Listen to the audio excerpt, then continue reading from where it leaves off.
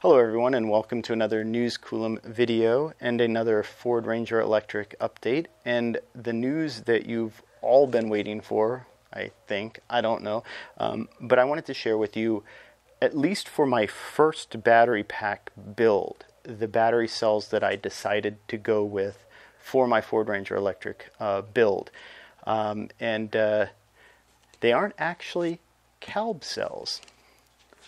These cells are the 280 amp hour lithium iron phosphate cells. Now, these particular cells were from Liito Kala, and they're a Chinese made cell that you can basically order from AliExpress, Alibaba, these different websites. I know Liito Kala doesn't make their own cells, and I believe it might be BLS, but I'm not exactly sure on who makes these. The good thing about these type of cells, pretty much this exact format, is that they're readily available from a number of different sources. And so, like, if you were to order them, you can order them in bulk, and you can order a lot of them. I think most people at this point are using these for solar backup power systems. They're really high energy density. This claimed 4,000 cycle life, so these should last forever, right? If I put these into a Ford Ranger Electric, in theory, I would have a 1,000,000-mile EV. I know that's a bit of a gimmick and it doesn't really mean anything, but yeah, I could literally drive 1,000,000 miles before these would degrade down to 80% of their original capacity, in theory. Now, some of the high points about these batteries are they're actually aluminum cased, hard aluminum cased. These are what they would call prismatic cells. And now I know there's been a lot of debate, and I just recently got done talking about the Chevrolet Bolt EV fires and pouch cells versus cylindrical cells. Well, this is technically the other format, right? This is a prismatic cell where it really functions in the same way as a cylinder, where it is a self-contained cell. It's not a pouch cell, so it doesn't need any additional support. There's been debate whether these need compression, but then other people have looked at the spec sheets and found that the actual aluminum casing itself provides enough compression and enough it has enough compressive force that you actually don't need additional compression on top of it. Basically, the cell walls themselves actually regulate the expansion and contraction of the cell material. Given that, right, these are sort of the in-between, where I think these actually are ideal for situations where you want higher energy density and less complication that would come with cylindrical cells, but also less sort of engineering and manufacturing and packaging that would come with pouch cells. Now, I know a lot of people will say, they say they're 280 amp hours, right? Well, these are actually 280 amp hours. I tested them out myself. I capacity tested numerous cells. They performed exactly as they said they would. And so that actually creates some really interesting numbers. Like, these are just short of 900 watt hours per cell. Given I've weighed them out, they're 5.27 kilograms to make it easy for a conversion, but these are 170 watt hours per kilogram, which is really starting to rival NCM batteries and NCA batteries, especially, like I said, when you consider the additional packaging that's needed, because, say, the Chevrolet Bolt EV, the Ford Mustang Mach-E, the Tesla Model 3, all of their finished pack energy densities are right around 150 to 160 watt hours per kilogram. So these will be a little bit worse than that when finally packaged in a cell, but not that much worse. So it's actually quite impressive how far the lithium iron phosphate LFP chemistries have come. And I had the sort of CALB cell box there, something else that I ordered came shipped, and it kind of as a joke. But those old Kalb cells, the Thunder Sky cells, these lithium iron phosphate cells aren't new to the DIY community or the EV conversion community. They're actually fairly well known. What's sort of new and more recent is this aluminum casing, this hardened aluminum casing, because the cells would expand and the nylon would sort of degrade over time. We've seen a lot of Ford Ranger electrics that were upgraded with those nylon cased cells that just they died over time because it's just impossible to put the necessary compression on the cell, and then they just degraded over time and eventually just completely petered out, and you had 11, 12, 1,300 pounds of worthless lithium batteries. So these cells should withstand the rigors of being used in a pack a lot more, and maybe I should speak to that also. One of the other added benefits of this aluminum casing, this hardened aluminum casing, is they're actually a lot more compact than their equivalent like nylon counterparts, right? So I don't know exactly what the percentage would be, but easily 10 to 15% volume increase for an identical cell but with a nylon casing. So these are just far superior in that regard. There's some things I don't like about these cells, but I think overall these will be basically, they're just about ideal for the Ford Ranger electric. Now, I think given the pack and the pack configuration, I think the actual ideal size, given this energy density and volume density, would be about 250 amp hour cells, but they don't really make them. The other thing is these are a little bit on the tall side, right? Like if you shave just an inch off of these would be so much easier to fit in the pack without a whole lot of consideration.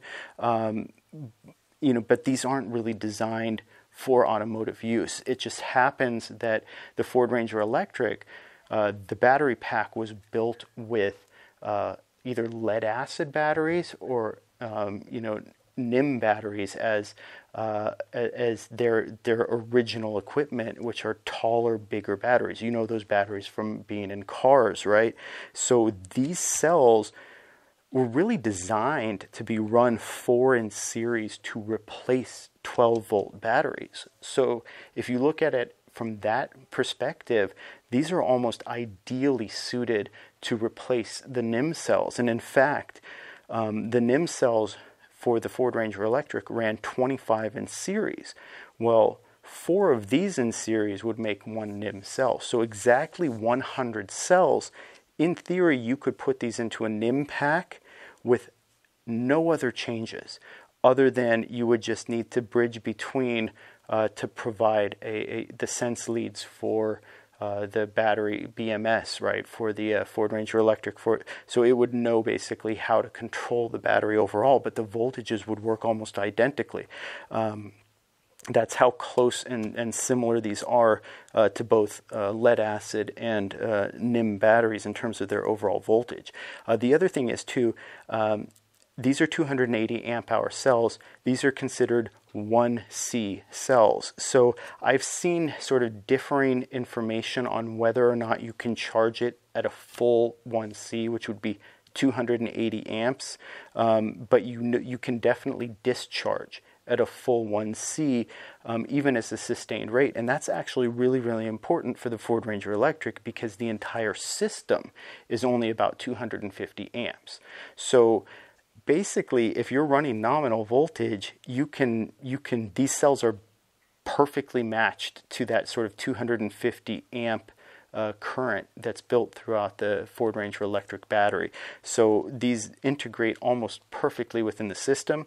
I'm going to do another video where I actually focus on how they're going to fit into the pack, and I think you'll see based on that they also fit like extremely well. They're not perfect, but they actually fit really well within the pack. They organize very, very cleanly, and I think it's going to be very easy to integrate them and to build around them. So I think this is a super simple, super easy cell to build with and use. And like I said, I've already tested them. I've confirmed that they're actually 280 amp hours. I don't know that they'll have the life that they claim. I don't know what they really require in terms of cooling, how much that might, degrade them over time. But the battery packs for the Ford Ranger Electric do have active thermal management. It's only air cooling, but it is an active thermal management system. I might do a little bit extra in terms of heating pads or things like that to integrate them. But otherwise, yeah, these are very solid. There are a few other things I don't like about them. Just randomly, right, the actual positive is black, which, that's just counterintuitive. Normally, black would be negative. So you really have to get used to that. These are only M6 screw holes, so it's kind of hard to find good screws for them. And I actually ended up settling on using set screws so that I can actually bolt the bus bars and other terminals on. It's just going to be so much easier. And then, of course, some of the issues I had with Liito Kala specifically as a seller, and, if I went to them again, I don't know if I would, but once I bought a set from them and validated their capacity, I was sort of, pot committed to go back to them because I wanted matching cells from the same manufacturer. But some of the cells that I did receive were actually pretty beat up, in pretty bad shape, and I wouldn't feel comfortable using them in an electric vehicle. So there was some attrition in the purchase, but otherwise they were also sort of the best value. So after all shipping and taxes and all costs involved were equated, these actually only cost me about $110 to $120 per kilowatt hour. And that, in terms of price, is just amazing. You can't really find that anywhere else. So this is one of those things where I was referring to why I chose not to go with the Tesla Model S cells. Well, you're looking at almost a 20% capacity increase from these cells versus the Tesla Model S modules, but for 50% of the price, right? So I don't need the power density that the Tesla Model S modules provide. I would really rather prefer the energy density that these cells would provide. And so again, the biggest trade-off is just weight, right? It's going to be simpler. It's going to be easier to integrate. It's going to be more energy for less money. So I think all in all, I'm pretty happy with these right now. So it's just going to be a lot of work to integrate them into the packs. And like I said, I'll sort of share that as I go along, how I'm fitting them into the pack, how I'm linking them together, the BMS that I'm using to manage them and communicate with the system, with the charger, to keep everything basically running as it's supposed to. But I'd love to hear what you think. Have you actually used these cells before? Like I said, I've been using these. PG&E's been cutting our power off and on, and I've been using these as a battery backup system to keep the house running, while I'm not using them to drive the car. So I'd love to hear what you think. Have you had experience with these or different lithium cells? Have you used the old nylon cells versus these new hardened aluminum cased cells? What's been your experience? And maybe if you had a good experience with a seller of this like 280 amp hour cell, maybe you could share it in the comments if people want to know, because like I said, there are a number of different providers. I got kind of stuck with Liito Kala, and I'm not super impressed with them as a seller, but the product is here. Slowly it got here, but it's solid. And one final thought, again, with all of these fires and things like that we've been having with the NCM cells, the NCA cells, it still makes me wonder, right, why aren't some of the automakers looking at this as an option, right? Having cells with this type of chemistry, this type of format, customized for automotive use. We also know there's a new cell LFMP, which sort of mirrors the NCM, NCA voltages, but is safer, right? Like these LFP cells, less fire prone, and then overall just cheaper. There's zero cobalt in these, right? So these are cheaper to manufacture, less of an impact in terms of mining, labor, child labor issues, those types of things. So this type of cell is something that we don't make these in the United States. I know Will Prose, who does his DIY solar, he's went on a rant about this as well, and I don't know if the video is still up, but basically, why aren't we manufacturing lithium iron phosphate cells in the United States? I know CATL is looking for business partners. Someone like GM, someone like Ford, someone like VW could easily partner with CATL, get manufacturing stateside, employ people in North America to be building these batteries, so we're not tying up shipping overseas, burning more fossil fuels just to ship these batteries, when we could manufacture them locally or regionally or nationally. And again, these are especially useful for battery backup systems, solar power. People could run their entire house with just 16 of these in series, and just a basic inverter setup. So I think these are sort of what I'm looking forward to. Like I said, I only have enough for one battery right now, and I don't know if the second Ranger electric battery that I build will use these cells or something different or something similar. I'll cross that bridge when I get to it. But like I said, $110 to $120 per kilowatt hour final price for a pack that's going to be around 90 kilowatt hours and provide me with about 280 miles of driving range based on my sort of rule of thumb with the Ford Ranger electric of the amp hours at nominal voltage equaling roughly the miles that you can drive normally. Yeah, all in all, I think this is going to be a super impressive battery. And I'll keep you posted on my progress. If you've, like I said, if you used these before, what are your thoughts on LFP chemistry? What are your thoughts of using this in the Ford Ranger electric or other DIY or EV conversion projects, or maybe getting the major automakers into using these batteries or this type of a battery as well? If you enjoyed this video, please like and subscribe. It really helps out the channel, and thank you for watching.